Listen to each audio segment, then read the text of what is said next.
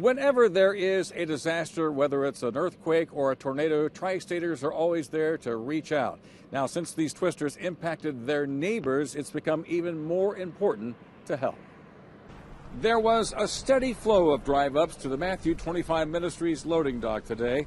People from all around the Tri-State dropping off everything from food to water to help those impacted by the killer storms.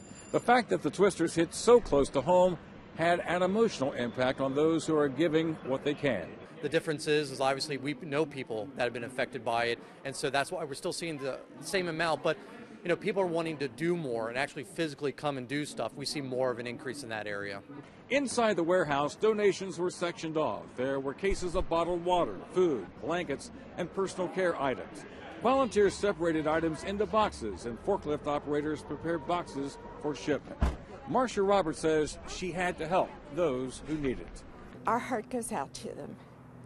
You wonder how people are going to start over again. But you find that where there's a will, there's a way. And when there are so many people willing to help, you get the courage to go on. Some of the people here say, this could have been me. It's my neighbor instead. So people feel really emotionally attached to this, and it's something that they are wanting to give. And you can see the generosity of the people in the tri-state area. It's just incredible. The first shipment of goods is heading to the Louisville area today, then on to eastern Kentucky. Tomorrow, it'll be closer to home to help their neighbors in Moscow and Piner. In Blue Ash, Larry Davis, Local 12 News.